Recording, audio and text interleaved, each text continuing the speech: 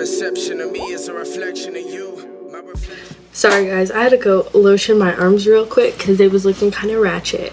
Hi guys, so today I'm going to be talking about my tattoos. I'm probably going to do another video right after this talking about my piercings just because I get a lot of questions about those two. We'll just hop right into this video.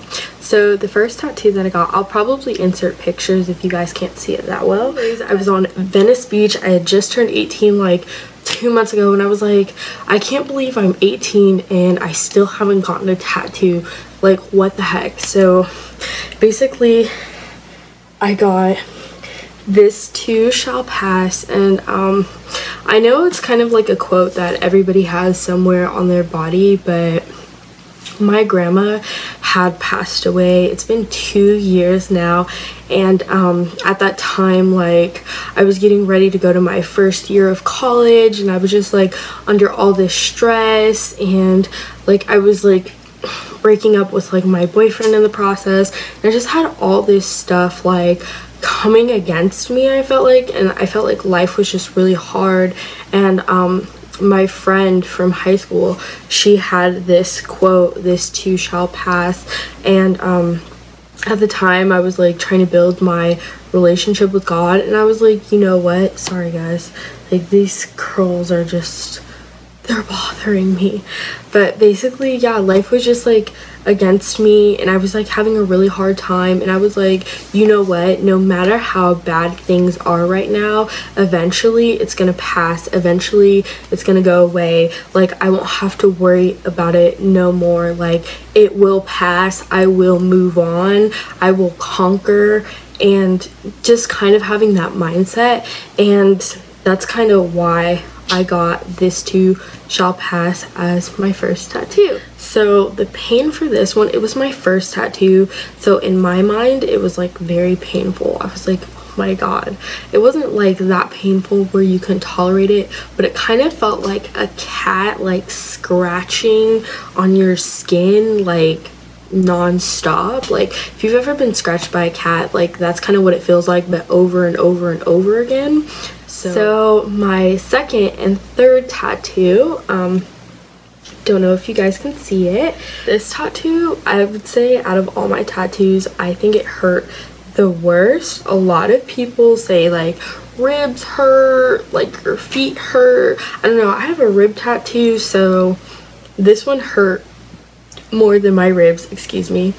Basically, the best way to describe this flower, chrysanthemum, was the first like long word that I learned how to spell. Like, I know that's kind of like random. And my grandma that passed away, she had a garden, and like she had a garden in her front yard and backyard, and like my grandma, she just loved flowers, and like her flowers were like one of the most important things to her. Like, if she didn't water her flowers, she'd trip out and flip, and like she was basically really just like focused, you know, on her flowers, and like really cared about them like they were a human being. Honestly, I don't know, she was a plant whisperer to me. If any like flower was dying, like she could save it. And so I kind of I remember she had like these chrysanthemums in her garden, and I don't know, chrysanthemums are just one of those flowers that are like, they're really different to me, in my opinion. I don't know, they're different and they're so beautiful, and I was just like, well, a chrysanthemum, like, it goes kind of along with my grandma, and so that's kind of why I guess that I got this tattoo. That's like basically the shortest version that I could say, but yeah, that's why I got this tattoo for my Grammy. So my next tattoo is the one that's on my pinky, and I'm a very, like, the one thing that I believe in over anything is that love will prevail through all, and like love is like the best thing, and it makes the world go round. And so I don't know if you guys did this when you were like a kid, but you were like pinky promise or whatever. Like, I take promises like very serious. Like, if you promise me you're gonna do something, like I really expect you to, you know, uphold to that promise. I don't know, promises have just been a really big thing to me, and so this is kind of to remember. I don't know, like, not to, like, I don't know why I'm doing this with my hands, but it just makes me like think about pinky promises. And the reason why I got a heart is because promises a lot of the time have to do with people you love or with love, and also it's kind of like a symbol for like my family.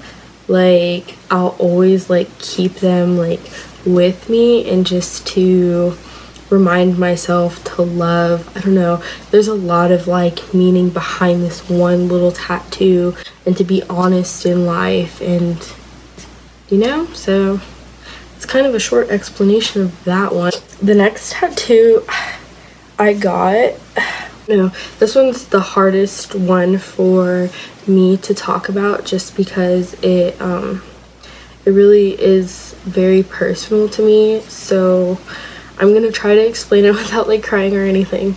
But basically my I don't know if anybody saw, but like the bird cage is like, it's been broken.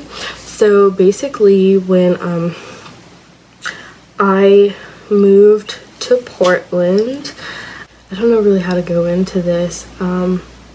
Basically all I can say is that for 7 years of my life I was physically abused, and I kind of felt like a bird trapped in a cage. I was a kid at the time, so I couldn't like really do anything about my situation. Like I couldn't stand up for myself or anything like that, and so I really felt like this this bird trapped in a cage. After like my abuser went to jail, I sort of like developed PTSD from the whole experience.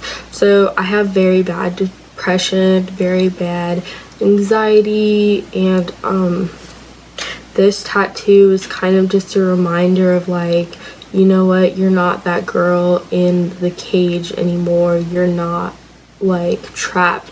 You're a survivor. You got out, you broke free, and you know, like, live life. Don't let anything hold you back.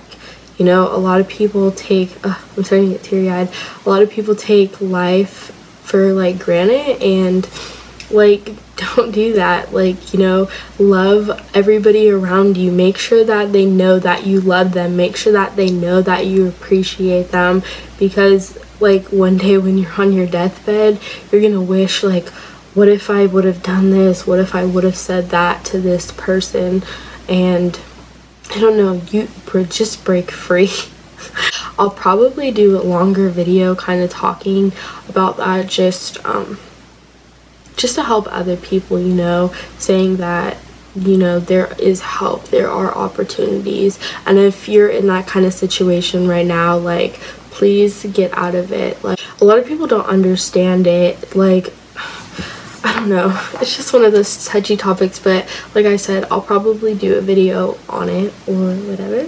So my next tattoo is right here on my rib cage. I'll probably insert a picture for you guys to see. These two tattoos go hand in hand. So basically it says she's living in Irish. I know that it says this because I've like asked my like Irish like family and like checked all over the internet just to make sure that like it really says what it says and I didn't just get anything weird on my body. So it's just kind of a reminder, just like this one, like to break free and to live. Like, you know, like all the negative things that I've been through in life, I'm not gonna let them hold me down. I'm not gonna let them hold me back. I'm gonna keep going, and I'm gonna keep prevailing. I'm gonna keep fighting, and I'm gonna live, you know what I mean? So that's basically kind of what that one means. I'm probably gonna get more tattoos. Yeah, these are all the ones that I have right now, but I'll probably have to insert a picture of this one too. So basically what it is the state of Oregon's outline, and then there's horseshoe in it. So I was born and partially raised in Pendleton, Oregon, a very small town in eastern Oregon, and The reason why I got this tattoo is kind of basically like every time I look down at like my arm, that's what I see. Like, I'm a small town girl who came to the city, and now I'm at university level and I'm trying to do bigger and better things. You know, like, don't forget along the way, like, the people who helped you, the people who loved you, especially like family and friends. Like, those relationships can be forever if you want them to be, and just kind of like hold on to those things and cherish them. I don't really know, that's like the best explanation that I can give of that one, but I hope that you guys enjoyed my tattoos, and I hope that you guys have a wonderful day, and I will see you next time. Your perception of me is a reflection of you. My reflection of you is awareness of me. You can hear something but not really know what it means. And I done learned some shit by just